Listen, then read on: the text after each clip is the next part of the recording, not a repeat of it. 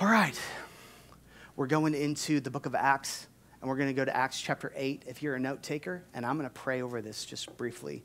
Lord Jesus, as we open your word, we need you. We need you to keep us from false teaching. We need you to keep us from bad conclusions, Lord. We need you to help us to see the real one true God and all your glory, God, in your word. So, God, I pray that with these words on the page, we would also have your Holy Spirit right next to us, telling us what's real. And God, I know even across this room, we didn't all come in with the same kind of needs. And so, God, I just pray, Lord, that you would go across all this place, God, even the folks that are watching online right now. And that, Lord, you would be ministering to each heart, Lord, the breakthrough, Lord, the healing, the encouragement, God, the joy, all the things, God, that are needed across this place. God, I just entrust your people to you. Come and minister. In Christ's name, amen. Amen. Amen. Acts chapter 8, verse 26. So we've been finishing up the part 2 of Acts. We're going to do part 3 probably next January and finish up the book. We've been doing also the leftovers of part 2. And it's just been some amazing additional passages that we've been able to preach through. And today is primarily, it's about baptism. So if you've had questions before about baptism, even some of the controversies that might surround baptism, today is for you. So chapter 8, verse 26. Here we go. As for Philip, an angel of the Lord said to him, go south down the desert road that runs from Jerusalem to Gaza. So let me give you just a little bit of context here. Philip is an evangelist in the early church. He was one of the kind of deacon-like figures that was selected by the early church, and he is a wonderful preacher. He started to go into all the world, specifically into Samaria. He's taking the gospel out, and after he's gone and preached in Samaria, he gets this word from the angel saying, go down this specific desert road. And the road he's been sent down is an odd road because it's more of an abandoned road is what we know about it. It is desert. It's not the kind of place where you're going to expect to see a lot of people, but that's where the angel told him to go. So he started out.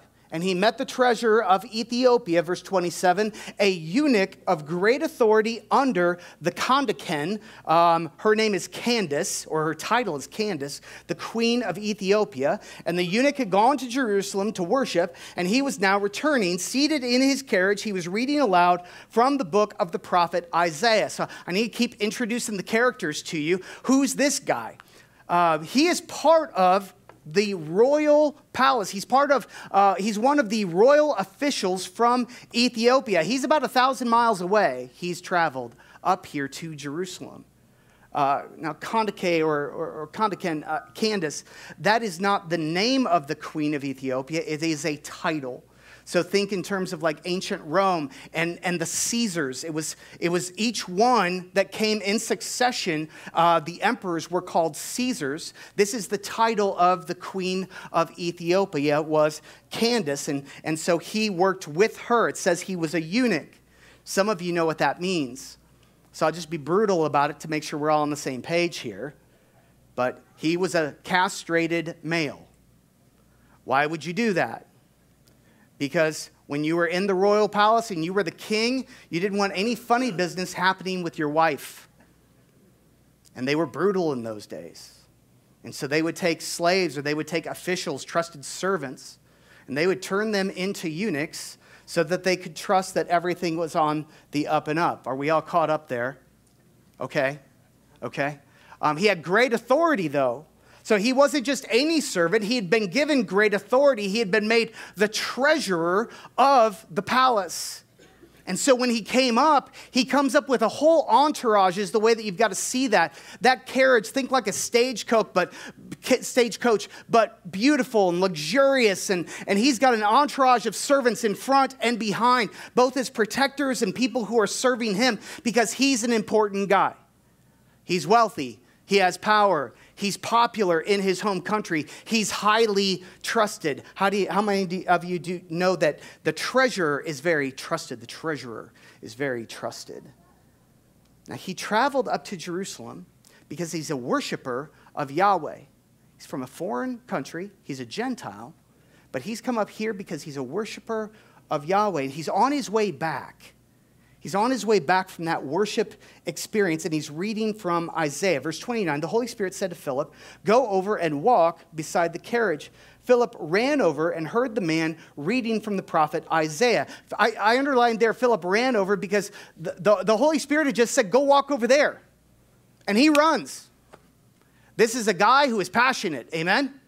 This is a guy who is not wishy-washy. He's not hemming and hawing. Are you sure that you said that, God? He runs right over to the chariot. Philip asked, do you understand what you're reading out of the prophet Isaiah? The man replied, how can I unless someone instructs me? And he urged Philip to come up to the carriage and sit with him in the carriage. We're going to have a Bible study up here. We're going to talk through this passage, the prophet Isaiah. I love what the eunuch does here. He's reading the Bible.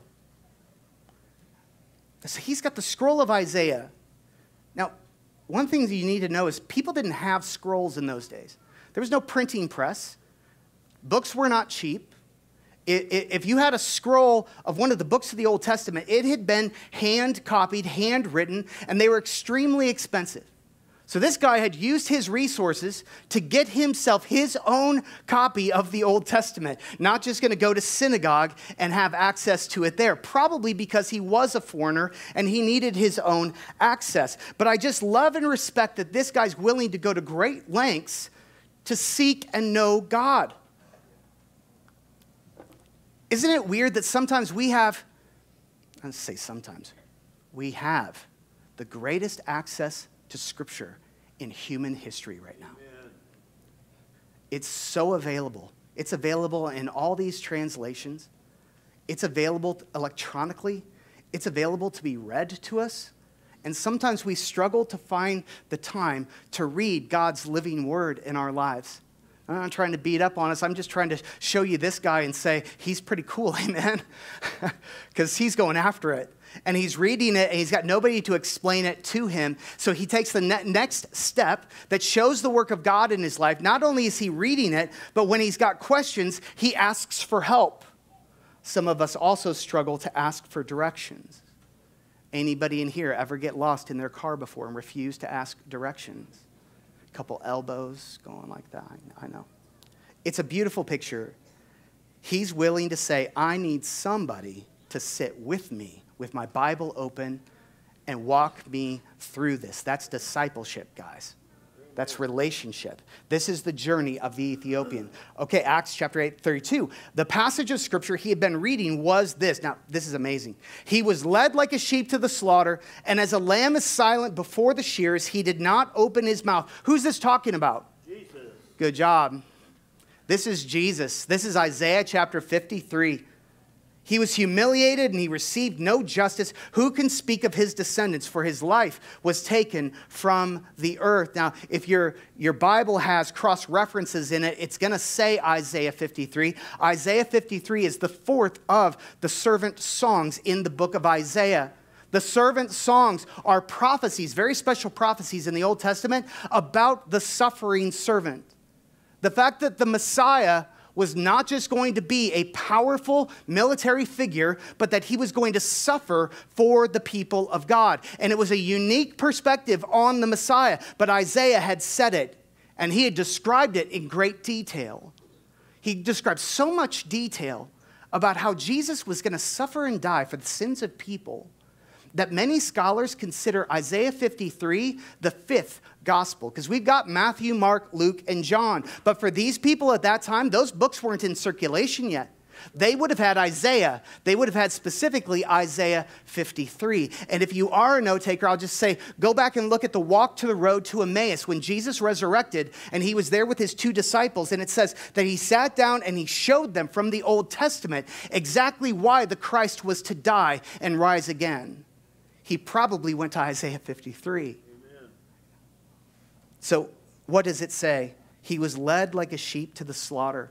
Isn't it amazing that the Holy Spirit directed the Ethiopian to this exact passage right when Philip walked up? Yeah. Coincidence, probably. John the Baptist had called Jesus the Lamb of God. So it's talking about the Lamb of God. This is Jesus, and Philip knows it. He's explaining it because Jesus was the Passover sacrificial lamb for us. It says that he was silent before his accusers, just like a lamb would be.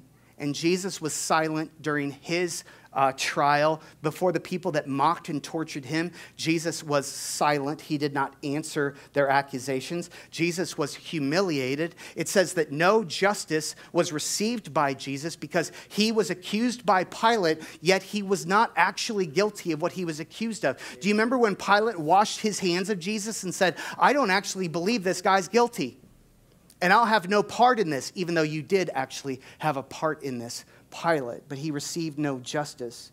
And then he had no physical descendants. Who can speak of his descendants? Because he never married Jesus, and he never had children because he died young. Acts 8:34, the eunuch asked Philip, tell me, was the prophet talking about himself or someone else? And man, what an opening for Philip to step into. And so beginning with that same scripture, Philip told him the good news about Jesus. I would give a lot of money to have been sitting there in that chariot with those two people. Yes. And just listening to that conversation. Oh, yeah. Verse 36, they rode along and they came to some water, and the eunuch said, look, there's some water. Why can't I be baptized? I love that. First off, look, there's some water. Why is there an exclamation mark there? Because we're in the desert. And look, there's water. That's odd. Just like everything up to this point has been odd and a coincidence, here comes another coincidence. Maybe, God, maybe. Look, there's some water. Why can't I be baptized? And so he ordered the carriage to stop, and they went down into the water, and Philip baptized him. And when they came up out of the water, the Spirit of the Lord snatched Philip away, and the eunuch never saw him again, but went on his way rejoicing. Oh, there's a lot jammed into that.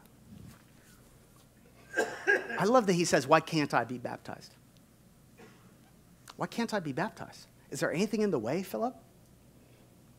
Obviously, he had listened to enough of the gospel. Philip was satisfied that he had given his life to Jesus Christ. The belief had happened. The surrender had happened. The new birth had happened within him. And sure, we'll go baptize you. I love that. I love that the entourage had to stop. What are we doing? We're doing a baptism. So all of this guy's servants that know him and know what a bigwig this guy is, and they're all going to travel back to Ethiopia with him telling the story of what happened, they all get to stand and watch the Ethiopian official get baptized right there. This is a public baptism that is a sign and a symbol, and it's a gospel preached to all the people that are around you. That's what baptism is supposed to be. So the carriage stopped, and they go down into the water. You immersion people, there you go. And there, it's right there. I'll leave it alone. And then in the end of it, the Holy Spirit snatches Philip away. Did you see that? If you keep reading through the rest of the book of, or that chapter in Acts, you'll see that Philip pops up in another town, and he doesn't skip a beat. He just starts preaching again. So this is the clearest evidence of teleportation superpowers that I've ever seen in Scripture. You're welcome. It's a wonderful thing. I also see indication that Jesus may have had teleportation superpowers, and maybe we will too upon resurrection. So there you go. Don't quote me on that. I just think it's fun. Amen. I just love that he disappears and pops up someplace else. Okay, Acts 8:36 in all seriousness. Acts 8:36, and this time I'm giving it to you in the ESV. Now, mostly what I do is I preach out of the New Living Translation because it's very modern, very easy to understand. But sometimes they're translating it so much they kind of miss some of the literal stuff. ESV is great for the literal. So whenever I study, I try to study with multiple translations side by side. You Bible study students, that's what I do. So I'm giving you this in the ESV today just because I think some stuff got missed in the NLT. So in the ESV, here's what it says. See, here is water. What prevents me from being baptized? Because that's literally what he said. What's stopping me? What's preventing me? What's in my way, Philip, from getting baptized. And it's an odd way to say it, isn't it? You would almost imagine that, like a modern preacher, Philip would be saying, you should get baptized. Instead, it's the flip. He said, what prevents me from getting baptized? It's curious. It got me digging a little bit. Why would he say prevent? Here's my guess as to why. You got a picture of the temple here. So when it says that he traveled 1,000 miles to go up and worship Yahweh in the temple, that's a picture, that's kind of a modern rendering of what the temple might have looked like. And notice Deuteronomy 23:1. No one whose testicles are crushed or whose male organ is cut off shall enter the assembly of the Lord. It's not every Sunday I get to say that word in church, but it's in the Bible, so I had to. And again, you're welcome. We don't do that every Sunday. Deuteronomy 23:1. If you're a eunuch, you don't get to go into the temple. One of the many laws is part of the Old Testament law. And in that picture there, you can see that there's a wider temple court. It was called the Court of the Gentiles. And people who wanted to worship Yahweh, they could kind of come into that area. Or maybe you were a tourist and you just wanted to see the temple, kind of walk around and see what was going on. Well, you could walk into that outer court. But I don't know if you can see that tiny little fence that's going all the way around the structure there. That inner structure, the inner courts. And that's where the bronze altar was, and the table of showbread, and the incense altar, all that stuff where you were really worshiping Yahweh. That was all inside of the main structure. But on the outside of the fence were the Gentiles and anybody else who was not allowed in. So he traveled 1,000 miles, likely was unable to get inside. Likely, he was prevented from getting inside. It's a sad story. So when he's in his chariot and he looks over at Philip and says, what prevents me from having full access to God in my faith? And what prevents me to go down into the water and get baptized like every other Jew has gotten baptized who loves Jesus? And I could be somebody who loves Jesus. And I could be somebody who walks in every single way as a real Christian. What's to prevent me? Is there a fence here, Philip? No. No, there's not. And I love that. It's a sad story. Sometimes people are prevented from accessing God. Now, I'll just say briefly, I know I read an Old Testament verse. It was part of the Old Testament law that had been written in that law by God. But you've got to keep in mind, when Jesus came, he shattered all of that. When Jesus came and died on the cross, all the fences went down. And the only reason any Jew at that time would have stopped him from coming past, it's called a soreg. That fence was called soreg. The only reason they would have stopped him is because they did not believe Jesus was the Messiah. They did not acknowledge that the whole world had changed because of what Jesus had done. There was a time I was talking to my dad, and I was a kid, and my grandfather never went to church, my grandpa Trueblood. And I said, Dad, why doesn't Papa go to church?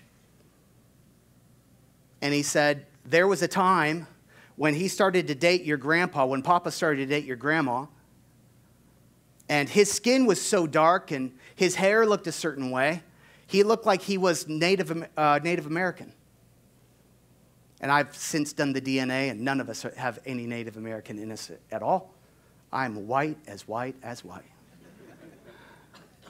Whatever. But he looked a certain way. So when he started to come to the church, and there was prejudice at that time, they came to him and said, you're not welcome in this church. And that's all it took. And my dad's sitting there telling me the story, and he's like, he's never set foot in a church again. And then my dad, who was far from God for most of his life that I knew him, had grown up in a home where the father of the house that he looked up to was not a man who went to church. And do you see the generational implications of such a decision? I'm not trying to put it all on those broken people who did that to him, but fences are a real thing. preventing people access to God is a real thing. Even the disciples, when they were kids that wanted to come and be around Jesus. Do you remember that? And they're like, no, Jesus is too busy. No, he's too important. We don't have time for kids. We got adults that we've got to serve. Jesus says, don't hinder the children from coming to me, for such is the kingdom of God. When people build fences, Jesus, he doesn't like that. Even when he went to the early church, it's in the first chapter of Acts, and he says, you're going to preach this gospel in Jerusalem and Judea, and then you're going to take it to Samaria and to the very ends of the earth. See, Philip was actually doing it because the Jews, they'd put up walls, and Jesus had torn them down and said, now it's time for this to go to everybody, regardless of where they were born or what's been done to them. Amen. And Philip is doing it, and there's historical references. It's very interesting if you look into it, but there are churches in Ethiopia today that trace their lineage back to this exact eunuch. Wow. They're worshiping Jesus today, and they say he's the one who came and started this church, specifically the Coptic Christians in Egypt trace their lineage back to this Ethiopian. It's an amazing thing. Not only was he saved, not only was he baptized, but he went and he planted churches and took it to others. Wow. To the ends of the earth. Now, I've said that Jesus does not make fences.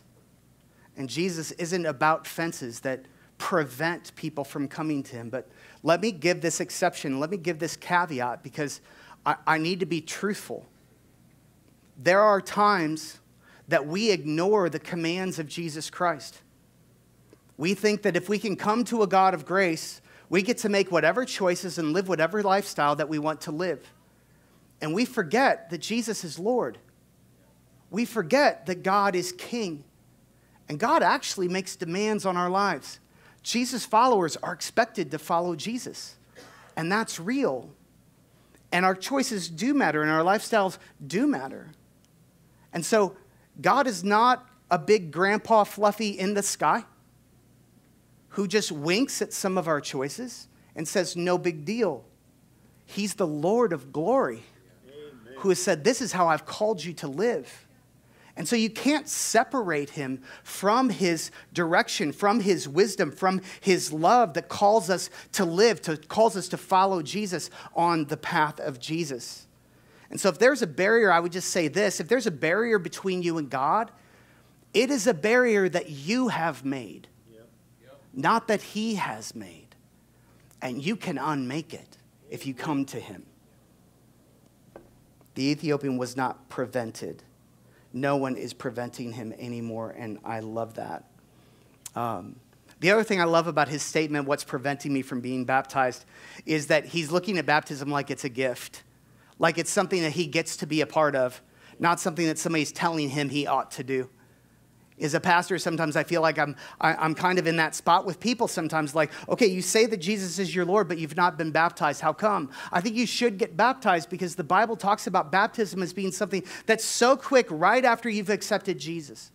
Right after you're a new creation. You saw it in the passage today. What's to stop me from getting baptized? Like, I'm going to do it now. And sometimes we look at baptism like this ceremony that I might get to someday. And sometimes we wait months, and sometimes we wait years, and we're waiting for all the family can be there with the cameras and all the kind of stuff so that everything kind of comes together perfectly for this ceremony. But it's not what I see in Scripture. People get saved and they get baptized, and they see baptism not as a to-do on their to-do list, not something that Jesus is requiring of them, but he saw this as a gift that Jesus was giving to him. It's got to tweak in our minds, guys. It's a gift. Colossians 2:12, I'm going to explain to you how it's a gift. Baptism unites us to Christ. Massive passage here. For you were buried with Christ when you were baptized. Say with Christ. With Christ. You were buried with Christ. Just like Christ was, after he died on the cross, he was buried into the tomb. And that signified his death, right? In baptism, as you go down underneath the water, that is a symbol that you are being buried. It's a parable. It's a picture that you are being buried in death. Many of us grew up thinking that baptism was a picture of cleansing. And that actually was the baptism of John. It was a cleansing baptism from sin. It was a baptism of repentance. But the baptism of Jesus Christ is a baptism where you die. You die with him. And I know that's weird words, but what you're saying is my old life is dead. The life that I used to live for myself, I used to live it my way according to my agenda, that life is dead. Also, all the sins I've done, all the shame, all the things that I can't fix, I can't put it back together again. All of that is dead too. What amazing grace, yes? So that's dead. That all goes under the water. And then we just hold you there for a while. Jokes. These are jokes. Depends on how sinful you look to me. Just joking. Go under the water, right back up, promise. And with him, still in 12 here, and with him, say with him, and with him, you were raised to new life because you trusted the mighty power of God. That's belief. That trusted, that's belief. That's salvation. Like you reached out in faith toward Jesus. You trusted the power of God who raised Christ from the dead. So your old life dies with him, and then you come back up as a resurrection with him. Resurrected with Jesus. And that kind of talk there is like, it's not only next to, it's with him. It's like a marriage between the two of you. It's a unifying of you and Jesus. Yeah. And that's a great mystery. Verse 13, you were dead because of your sins and because your sinful nature was not yet cut away. Then God made you alive with Christ again, for he forgave all your sins, and he canceled the record of the charges against us and took it away by nailing it to the cross. Amen. God, how are we now with Christ? We were with Christ. We're with Christ. Like, how are we with Christ? Like, what does that mean? What kind of spiritual mystery are we actually talking about here? I don't know. Like, what kind of interchange has happened because of baptism? How are we on a different footing post-baptism than we were before? There's a deep and powerful miracle that it's describing there that unifies my soul to God in a special way. I'll just say this. Baptism does not save you. Baptism is a parable. But when you read these verses carefully, it's not only a parable. It's not only a picture. There's more mystery going on to it than we know. Amen. Okay, this next section, I'm going to try and clarify some of the big questions, even false teaching around baptism. Because some of us grew up in churches that struggled with this or maybe taught you some things that made you fearful about baptism or your lack of baptism. And I want to clarify that. So let's dive into this. This part's going to be a little bit teachy. But baptism doesn't save us. And I need to give you the verses that show you that. Baptism does not save us. The very first one says, God saved you by his grace when you believed. You can't take credit for this. It is a gift from God. That's very important. Salvation is not a reward for the good things that you've done, so none of us can boast about it. If you're understanding salvation correctly, it will not lead to pride and ego. It will only lead to humility and gratitude for what God has done for you. Now, I say all this because there are passages in the New Testament where salvation and baptism were coupled together because they were so commonly hand in hand. Especially there's some passages in the book of Acts where Peter is preaching and says, repent and be baptized. And all he's saying is these are the things that you need to do. He's not trying to say the baptism is part of the salvation picture, though. You got to read Scripture in Scripture. You got to read Scripture by Scripture. Scripture interprets Scripture. And so Ephesians comes back and says, this isn't what he meant. It's not your acts of righteousness, even baptism, that could lend itself to help your salvation take place. That would be your worth. That would be you earning. Not everything was done by Jesus. So Titus 3:5, God saved us, not because of the righteous things that we had done, but because of his mercy. And he washed away our sins, giving us a new birth and new life through the Holy Spirit. It's all done by God. Yes. Any righteous thing that you do in your life, if you can pull one off, it's done by God in you. Yeah, that's right. Yeah. Right? It's God who wills, I don't remember the rest of it. He's the one who helps us do righteous things. 1 Corinthians 1:14. I thank God that I did not baptize any of you except Crispus and Gaius. For God didn't send me to baptize, but to preach the good news. That's a funny verse.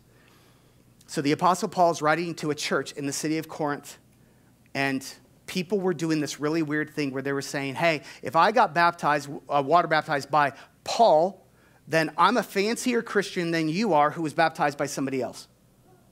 And there was this comparison game that was going on. And so Paul is writing specifically about that and saying, it doesn't matter who baptized you. And then he goes even farther to really drive his point home. Says, I thank God I did not baptize you. If baptism is required for salvation, why would he ever say that? For Christ didn't send me to baptize, but to preach the good news. Amen. Baptism is good. Baptism is commanded by Jesus. Jesus himself was baptized. Baptism is important. We're going to talk more about how important it is. But it is not required for you to get to heaven. Don't miss that. And then finally, and I've talked about this before, the thief on the cross. Remember when Jesus was on the cross and there was a thief on the cross next to him, and the thief reached out to Jesus in his final moments and said, Lord, will you remember me when you come into your kingdom? And Jesus said back to him, he said, today you will be with me in paradise. Amen. And nobody climbed a ladder and sprinkled that thief with water. It didn't happen. And so this unbaptized yet saved man entered glory on the same day that he died with Jesus. So don't miss that. Next thing I'll clarify for us is that belief comes first, then baptism. This is Acts 8:12. But when they believed Philip as he preached the good news about the kingdom of God in the name of Jesus Christ, they were baptized, both men and women. Both men and women. So you believe in Jesus first. You become a new creation. You get born again. You surrender your soul and your entire eternity to Jesus Christ. And the scripture says the old is gone. You're a new creation. The new has come. And when that moment happens, then you get water baptized. This is the reason we don't baptize infants at our church. I don't hate churches that do.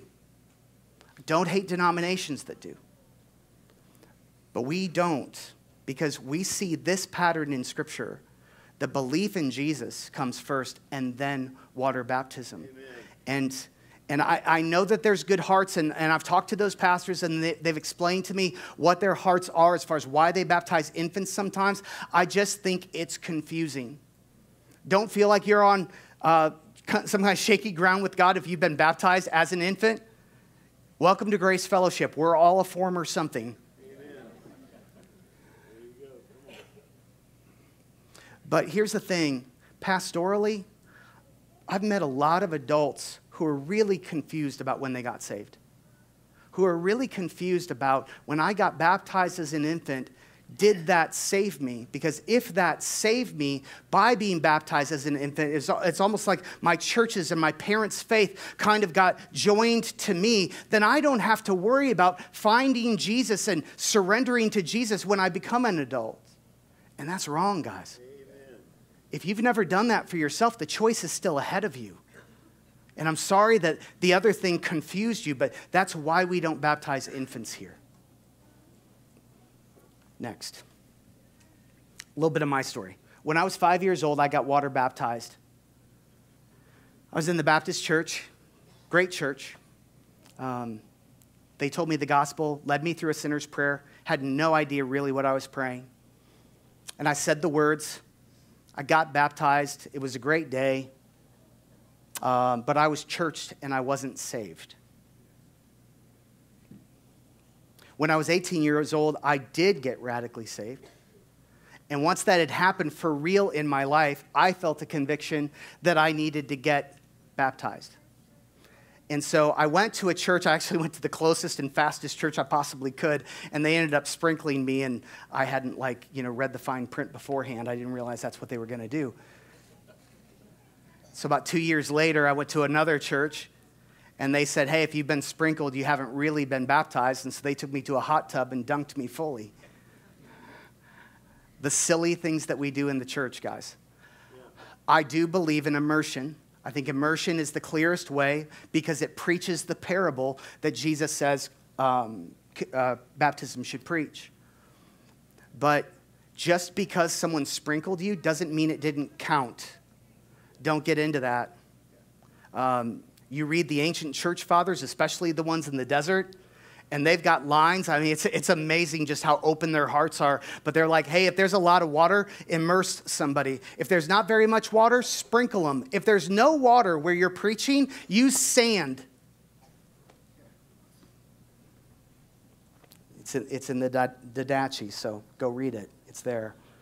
I was desperate to fully belong to Jesus. And I think that desperation is good. That desperation to follow his path and to be a Jesus follower, I think is good. There's an old sci-fi movie. It's called Blade Runner. I'm not recommending that you watch it, but I'm just going to reference it. Harrison Ford is in it, if that helps. But it's about androids. And these androids, because they were manufactured, they want them to appear human. They want them to think that they're human. So what they do, one of the things that they do is they give them a family photo or a photo of a memory from their past. And of course they manufacture it because they're an android. They didn't grow up in a family. But that android holds on to it for dear life because it's the one thing that they have that makes them feel normal and makes them feel human, identifies them. And it's an interesting picture to me. This idea of what makes you who you are. What helps you to know who you are. Like, for instance, if somebody came up to you, you married people, and said, you're not married, prove it. Weird question, right? You're not married, prove it. How would you prove it? I get the ring right here. I remember the kiss. I remember the day.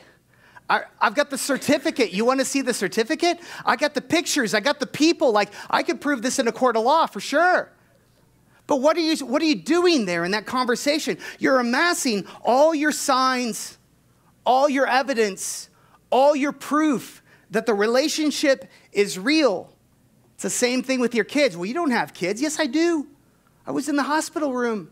I remember them crying.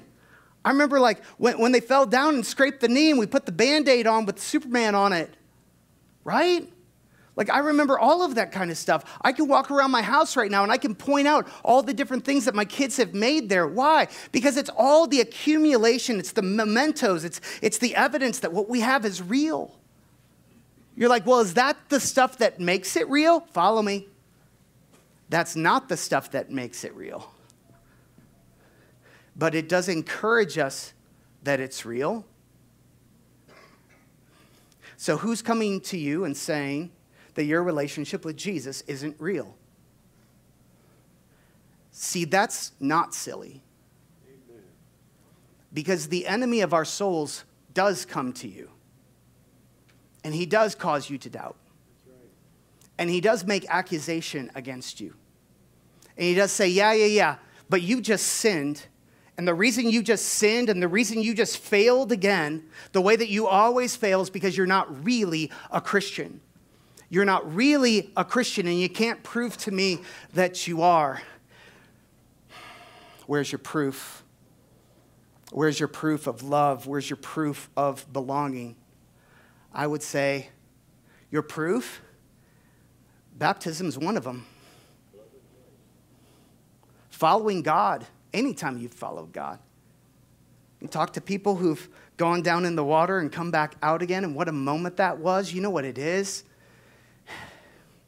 It's massive. It's a marker in their life. It is the proof. It is the evidence I belong to God. That's why I did that. I've connected with him. I've identified with him. I'm with him. He's with me. Amen. Baptism is the gift that proves that I belong to him and that God himself belongs to me. That's weird language, isn't it? But God offers us that language, that we would belong to him and that he himself would belong to us. There's a hymn that we sang in prayer meeting this morning. My Jesus, I love thee. I know thou art mine. For thee all the follies of sin I resign. How dare you say, my Jesus, I know you're mine. The reason I dare is because God told me I can. That I am with Christ. There's a unity that has happened.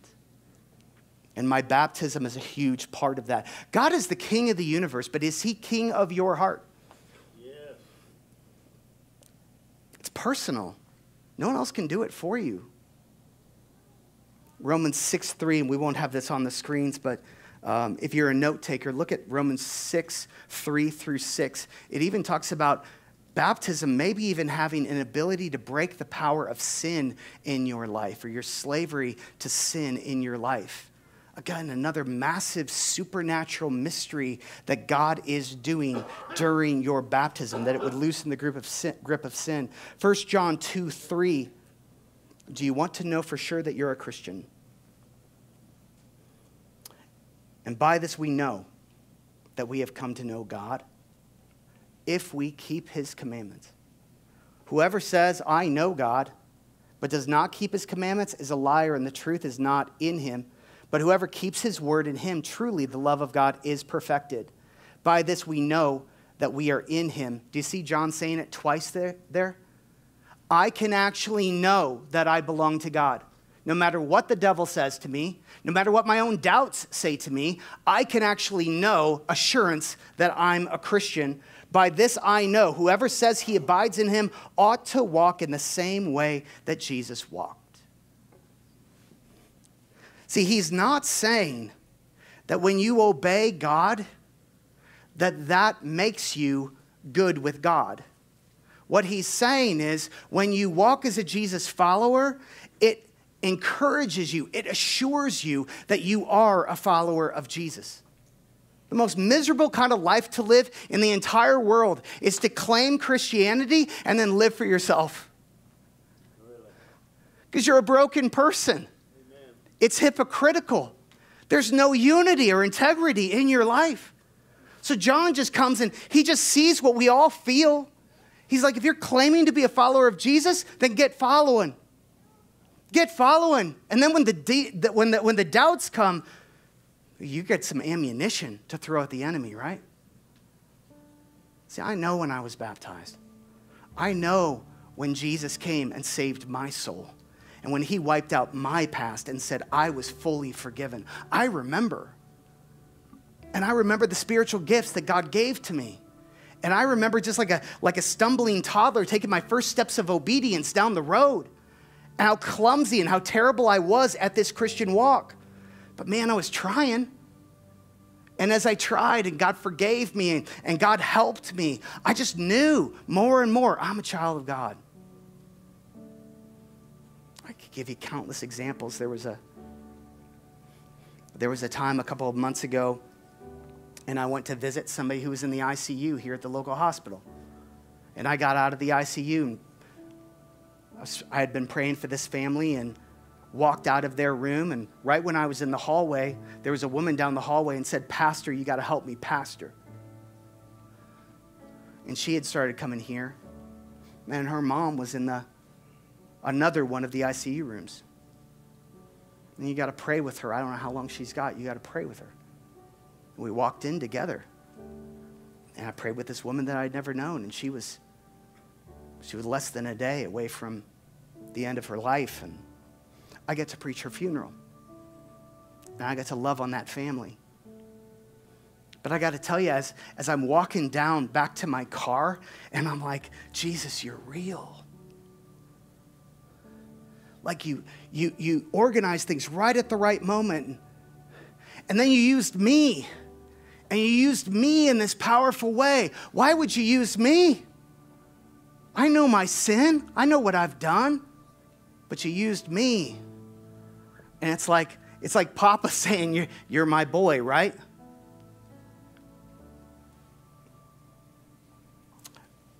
Martin Luther. Some of you guys know Martin Luther. Powerful man of God, started the Lutheran Church, started the Protestant Reformation. But if you read about him,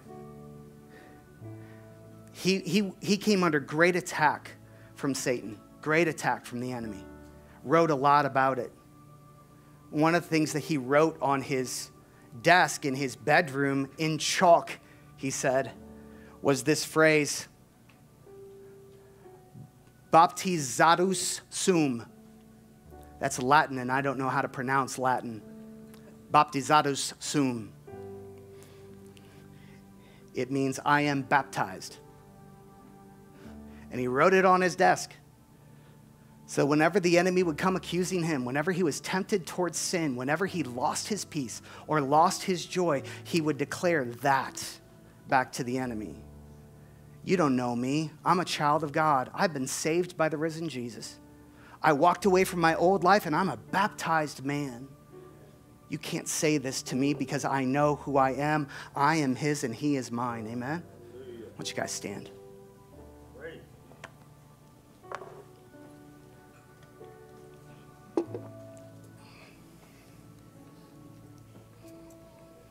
The walk with Jesus, Eugene Peterson called it a long obedience in the same direction.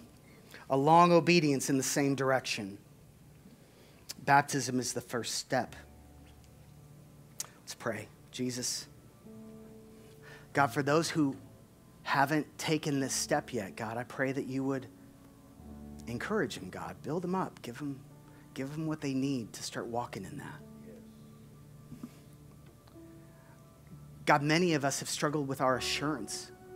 We've struggled with knowing that we're saved, knowing that we belong to God and that he belongs to us. And Lord, I pray, that, God, that you would start to connect those dots. And Lord, I pray that you would call us to a new life, maybe, God, of following you more closely, Lord, and obeying your will, God, obeying your commands in our life, God, so that more and more of that would build up, more and more of that assurance would build up for us. Thank you, God, for salvation. God, we can't thank you enough, Lord, that you died on the cross, Lord, so that we could be clean, so our sin, our old life could be dead. What a miracle, Lord. Give us new life in Christ's name. Amen.